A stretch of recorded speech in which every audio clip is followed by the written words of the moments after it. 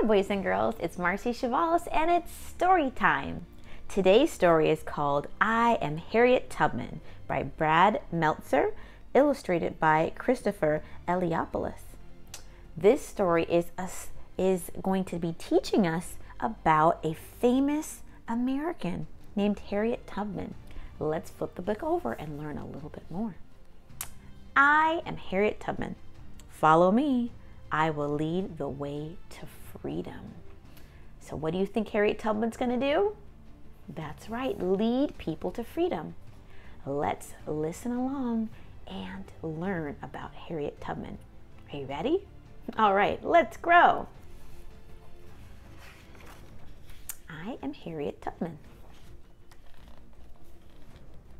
I am Harriet Tubman. Do you know what the North Star is? It's one of the brightest stars in the sky. Unlike the other stars, which may seem to move, the North Star always stays where it is. When you find it, it'll show you which way is north. Today, people know my name as Harriet Tubman, but when I was born, I was called Araminta, or Minty. I was the fifth of 9 children born in Maryland around 1822. When's your birthday? I don't know. How can you not know your own birthday? It's because I was enslaved. Back when I was growing up, in certain parts of the country, if you were black, you were most likely enslaved. We didn't have a choice. Being enslaved meant we were forced to work without pay. We were treated terribly. Now, boys and girls, I want to stop right there. For those of you who don't know what that means because you are black, I'm going to explain it a little bit. When we refer to people who are black, we refer to people whose grandparents and parents and great-grandparents and great-great-great-grandparents and great-great-great-great-great-great-great-grandparents came from the continent of Africa.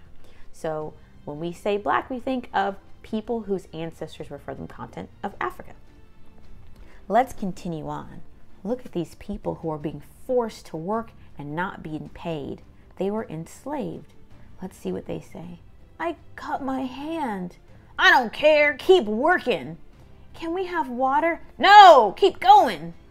Oh, that's not very kind. That seems like not an awesome way to live or a good way to be treated. This is horrific. We lived in tiny shacks with no windows. We slept on the floor or in boxes filled with straw. As kids, we had to wear sacks, and they certainly didn't celebrate our birthdays or keep records of when we were born. Boys and girls, how would you like to live that way?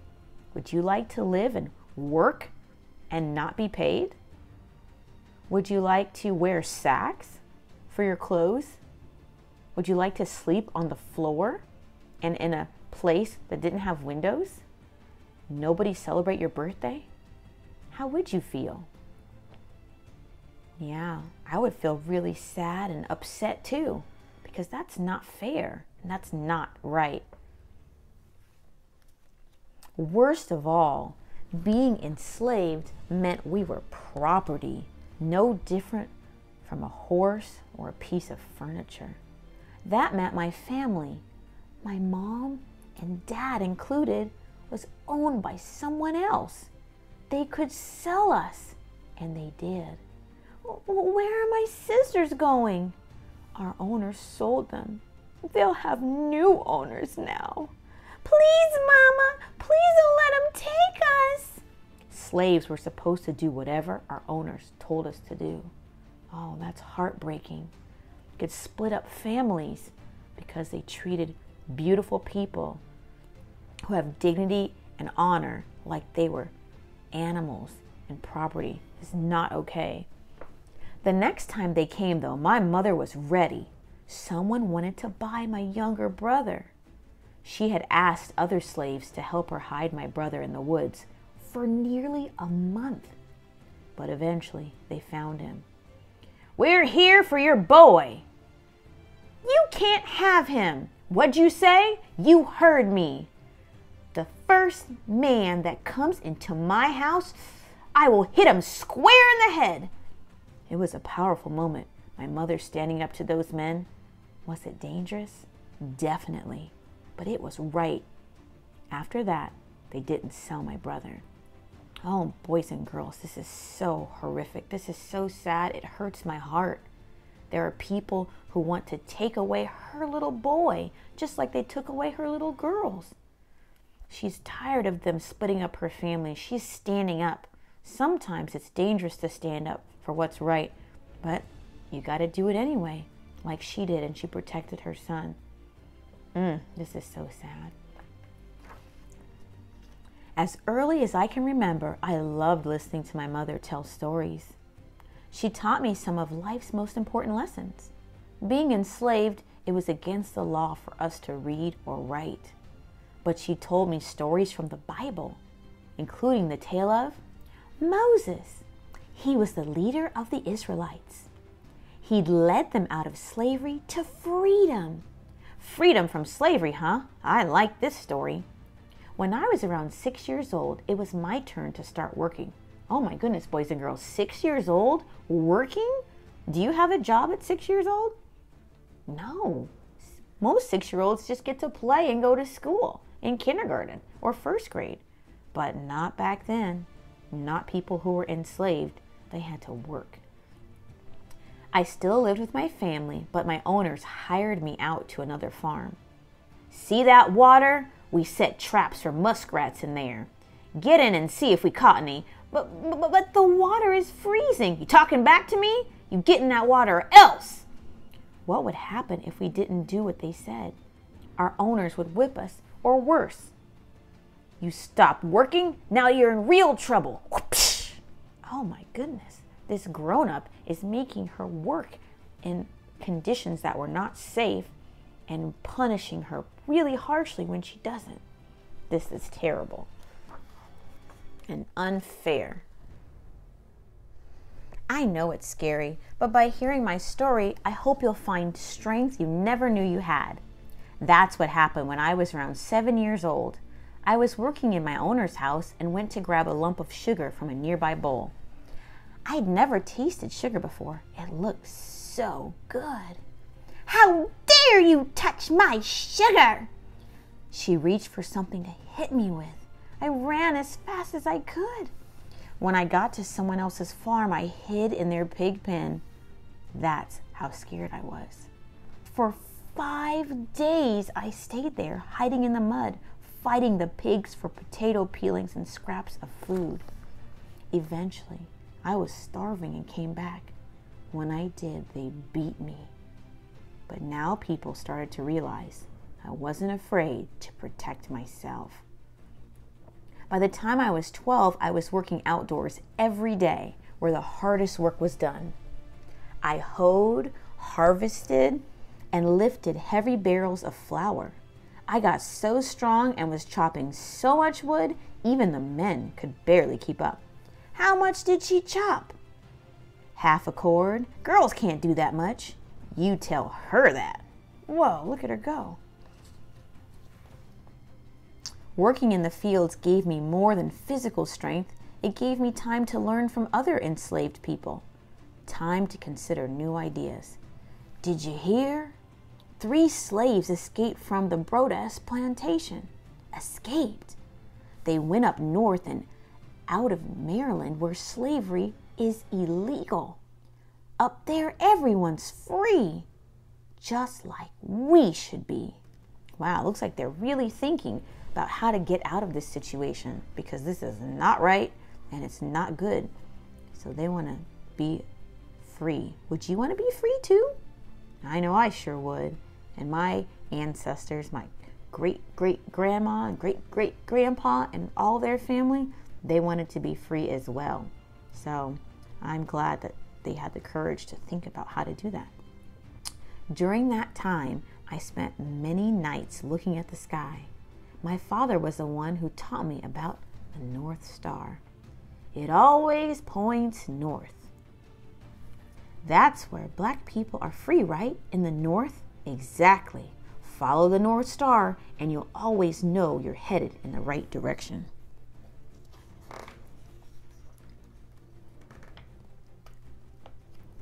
What direction do you think she's going to go? Before I go on, do you think she's going to go north, south, east, or west if she were to go away?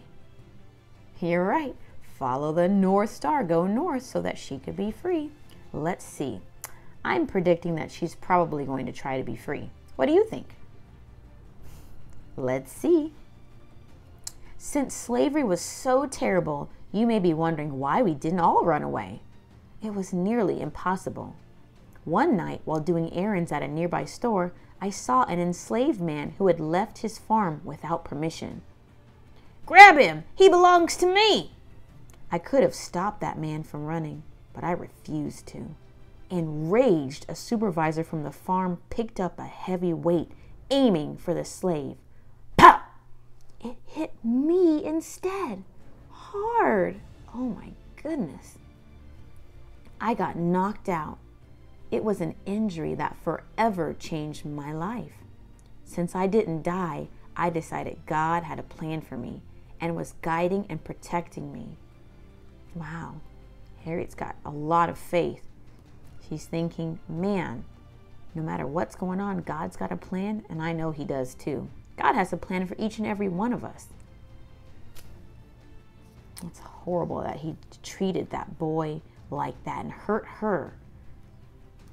Sometimes we start thinking people are different, and that's a bad thing. We think about it, and then we start doing things that show our heart, like throwing things at someone. That's just not okay, boys and girls. That's evil. After my injury, I started having vivid dreams. I'd be flying like a bird over fields and towns, over rivers and mountains. In the air, I'd reach a great fence, and on the other side would be a big, beautiful field.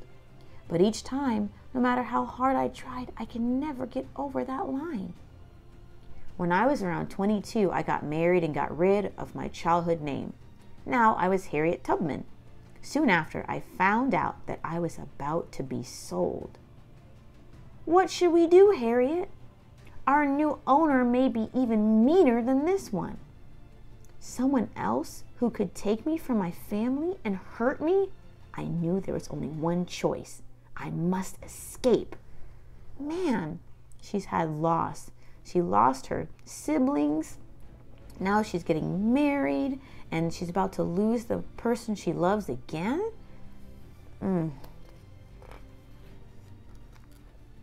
My brothers and I planned to escape, but they got scared and turned back. So I went all by myself. I traveled by night, following the North Star, just like my father had taught me. This is the way. It'll always lead me right. I stayed in the houses of people who wanted to help us find freedom. There are slave hunters all over. Wear these men's clothes so no one will recognize you. You're saving my life. Oh, boys and girls, so thankful for those men and women who helped people like Harriet Tubman escape from slavery. Sometimes when people who are having a hard time or being treated unfairly don't have a voice or don't have the power to help themselves, we rely on people like this woman to stand up for what's right and use the things that she has and that he might have to help. You could be one of those people too. If you see someone being treated unfairly, use the things you have to speak up and to step out and help. Every person makes a difference, just like this one lady is making a difference in her life. I was now traveling on what was called the Underground Railroad. It wasn't a real railroad. It didn't have tracks or train cars, and it didn't go underground. It was people who didn't like slavery secretly helping people escaping from slavery. But it did have special stations, safe hiding places run by black and white helpers called conductors. It even had its own signals. The password for the next safe house is a hoot sound like an owl. Use that and they'll give you a place to sleep. Thank you for protecting me. On the Underground Railroad, we were safe. Look, there's more people working together to help those who cannot help themselves. Eventually, I made it to Philadelphia, Pennsylvania. Slavery was illegal there. I was free now, no longer enslaved. Soon I had a regular job, cleaning and cooking, and a regular place to live. I could have stayed there forever. But then I got news from where I used to live in Maryland. One of your nieces and her family, they're about to be sold to a new owner. What should we do? The answer was obvious. I need to go back to help them escape too. That's exactly what I did. A year after I escaped, I snuck back into Maryland. Thanks to my own trip on the Underground Railroad, I knew people who would help us. Wow, she's going to be brave and use now the things that she knows, the directions and the power that she's got to go help others, and she's going to work with a network. She's going to go to other people who are standing up for what's right and work together to make a difference. How inspiring. We can hide them in here. When it's dark, we'll sneak them onto a boat and get them out of the state. Harriet, you sure this is smart? If you get caught helping them, they'll sell you back into slavery. You'll lose your freedom and everything you have. No question, it wasn't safe, but it was right. And she's giving up everything she has to help other people. That's bravery, man. One step at a time, one person at a time, doing what's right. In a daring escape, we snuck my niece and her family to the closest city, Baltimore, Maryland. Follow me. Then out of the state to Philadelphia. So we're free now? We're not slaves anymore? You're free.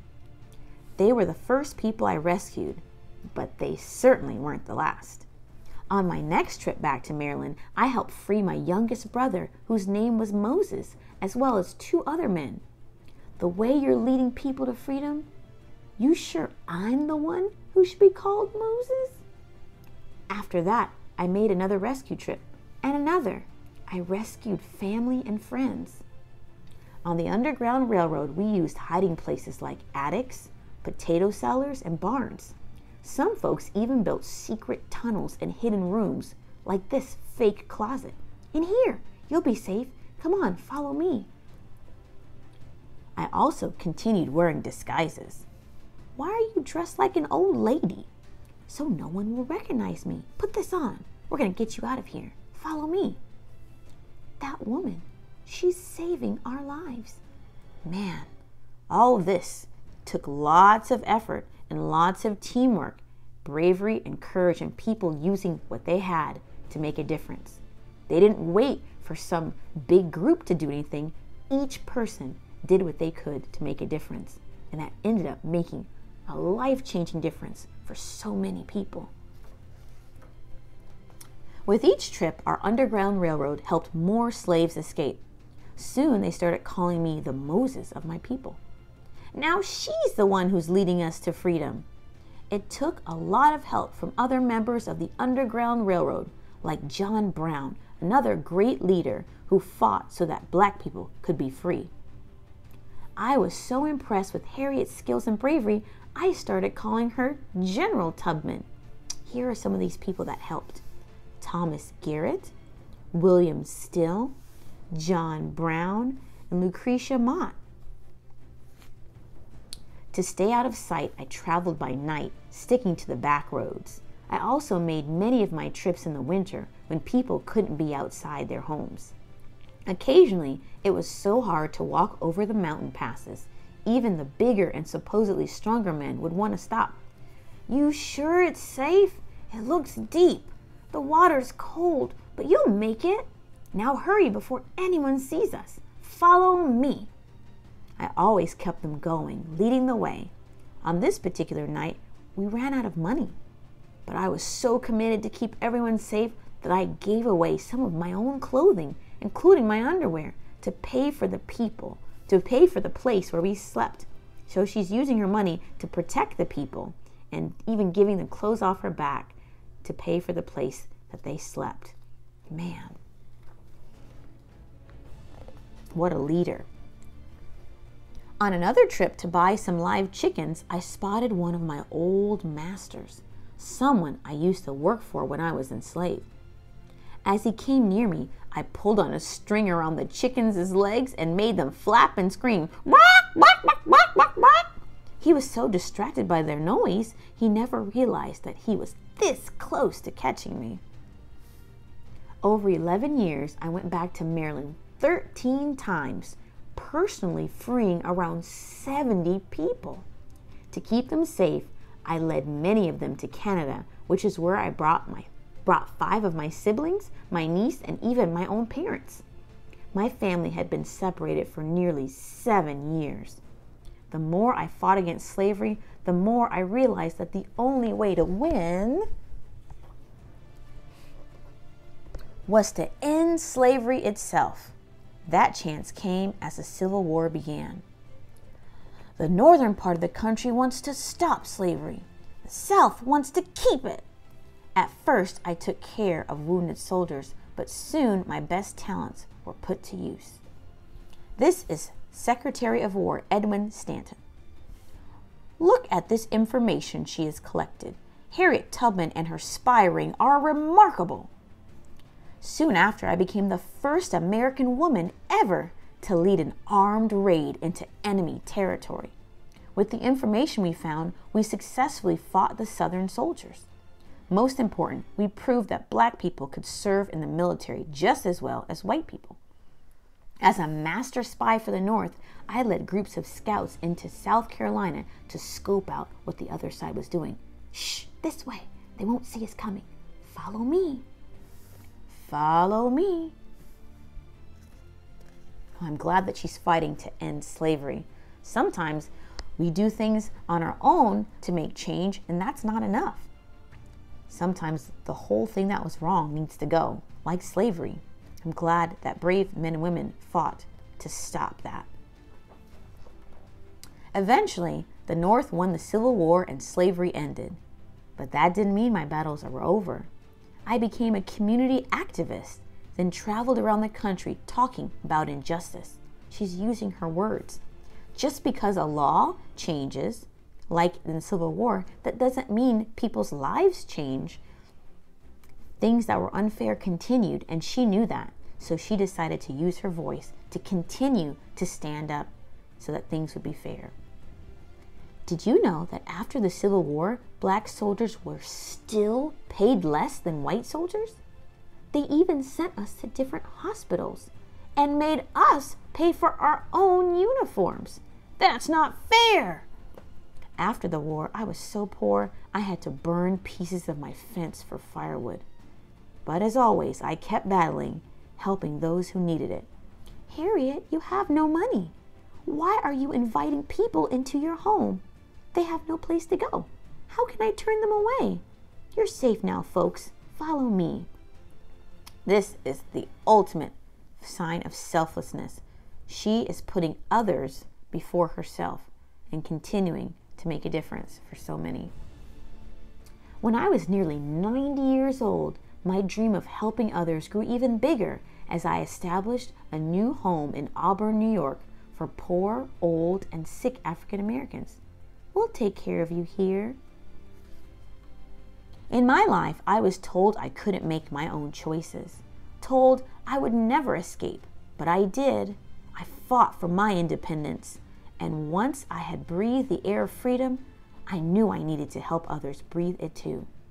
The measure of success isn't what you achieve for yourself, it's what you do for others. Think of yourself as a bird. Some days you'll climb high, some days you'll fall, but when you pass the clouds and reach the top, you have a choice. You can stay up there and enjoy the view, or you can go back down and bring others up to join you. Wow, that's inspiring. Let's learn a little bit about how we can bring others with us. Did you know that Harriet Tubman also spoke up for women's rights, working with Susan B. Anthony to make sure women got the right to vote? Today, there are dozens of schools and parks named after her, as well as this statue in New York recognizing her work with the Underground Railroad. What she did wasn't easy, but it was right. I'm following her. I'm excited that she'll be on the $20 bill, the only woman or African American on American paper money. When you help yourself, you can fly. But when you help others, you truly soar. Remember, the things you have, you can soar, look down, and bring others with you. In every life, we face hard decisions. At those times, we can make the safe choice or the right choice. Would you put yourself at risk to help someone else? Would you stand up to someone mighty in order to help someone who is weak? To answer those questions, you must follow your heart, your own North Star. It will always point you in the right direction. I am Harriet Tubman. Follow me. I will lead the way to freedom. I was the conductor of the Underground Railroad for 8 years, and I can say what most conductors can't say. I never ran my train off the track, and I never lost a passenger. Harriet Tubman. This is Harriet Tubman right here. Wow, she's so brave. That she's poised, she's smart, she's beautiful. She used everything she had to help others. Let's look at some more pictures. Over here says Harriet, far left, here she is, next to her adopted daughter Gertie and her husband Nelson, among others, in 1887.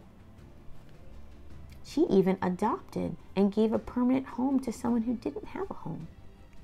Let's look at this one. This is a plaque on Harriet's birthplace in Maryland. Here's another one. Memorial statue in Harlem, New York City.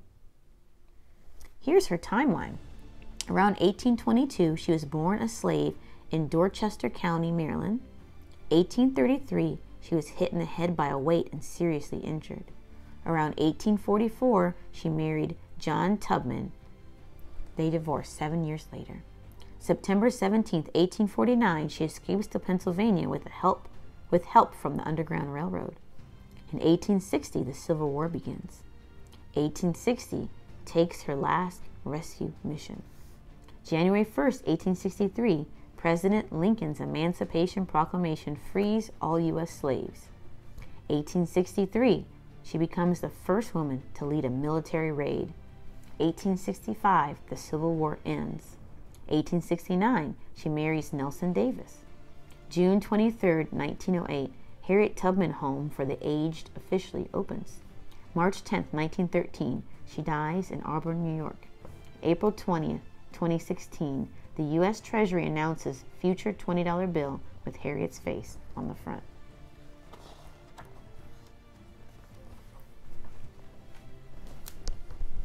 Well, boys and girls, I hope you enjoyed this awesomely inspiring story. I hope that you can be like Harriet Tubman too, that you will use all the things that you have, your strength, your smarts, your resources, not only to help yourself, but to help others along the way, just like Harriet did. If you enjoyed this story, go ahead and click that like button below. If you want to hear more stories, don't forget to click the bell and subscribe right now. Until next time, have a great day. Bye, friends.